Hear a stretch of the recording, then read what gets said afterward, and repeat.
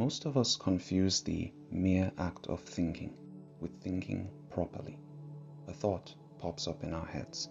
If it aligns with what we already believe, we call it truth. If it doesn't, we discard it. Simple, convenient, which is why most of us do it. Now don't get me wrong, this is a pretty good solution in most cases. Your views about many of the things you encounter in everyday life are usually correct. But, and I know this will sound crazy, the universe does not revolve around your everyday life, or your ego, or your insecurities. So why not try examining your beliefs every now and then? Why not see if there's anything new you can learn?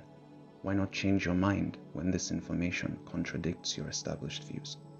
Why not try to be informed first, then right later?